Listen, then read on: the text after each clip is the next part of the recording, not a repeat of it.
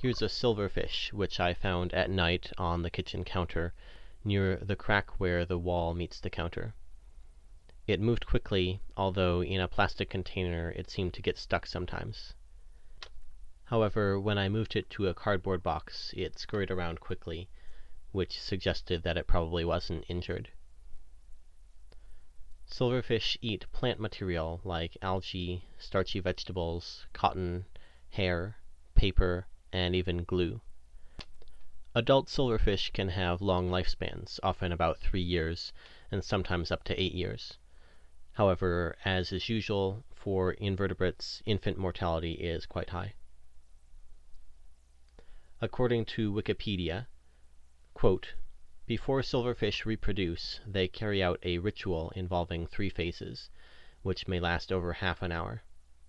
In the first phase, the male and female stand face to face, their trembling antennae touching, then repeatedly back off and return to this position.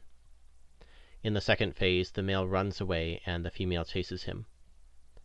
In the third phase, the male and female stand side by side and head to tail, with the male vibrating his tail against the female. Finally, the male lays a spermatophore, a sperm capsule covered in gossamer, which the female takes into her body via her ovipositor to fertilize her eggs. A silverfish usually lays fewer than 100 eggs in her lifetime." Together with jumping bristletails, the predecessors of silverfish are considered the earliest, most primitive insects. They evolved at the latest in mid-Devonian, and possibly as early as late Silurian, more than 400 million years ago. End quote.